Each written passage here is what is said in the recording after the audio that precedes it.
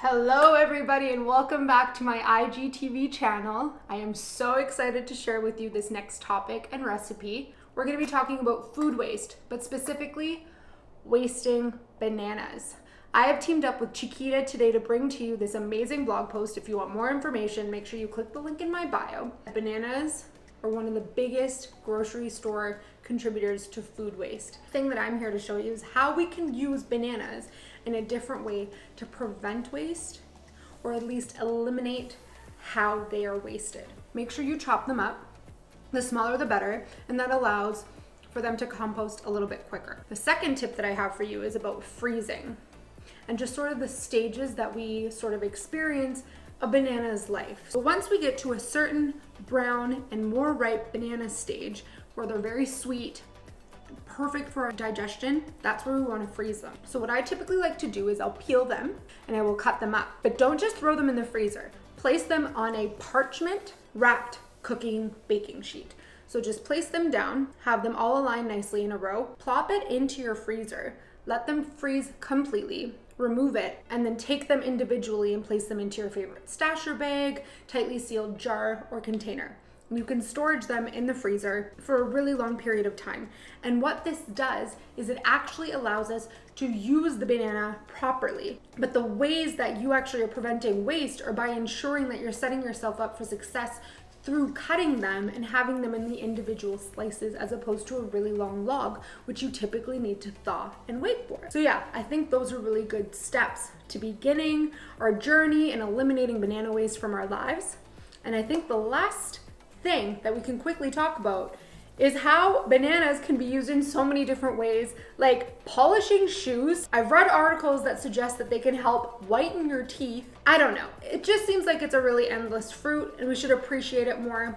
The next time you go and toss a banana, rethink the ways you can use it and remind yourself that you should just be so grateful that you have access to food in the beginning. With no further ado, I've teamed up with Chiquita, like I mentioned, to bring you this incredible banana bread granola. Let's get started. It's a super easy recipe. Plop it in one bowl. We gotta heat some stuff up really quickly and we bake it in the oven for around 24 minutes at 350 and you got yourself the best granola ever.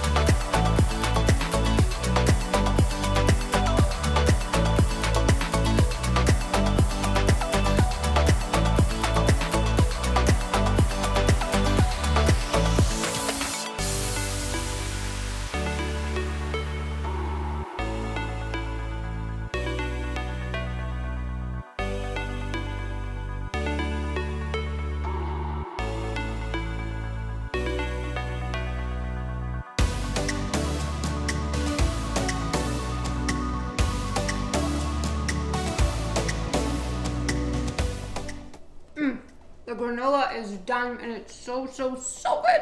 The Chiquita banana addition, perfect. It tastes like banana bread, which is never a bad thing.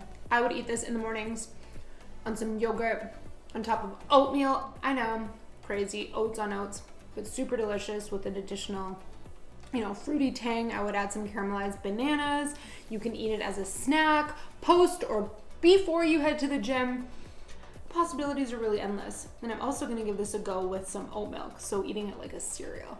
But anyways, if you want the full recipe, find out more about eliminating banana waste from your lifestyle, click the link in my bio. Well, I'll chat soon. Thanks from Chiquita Banana and I. Bye!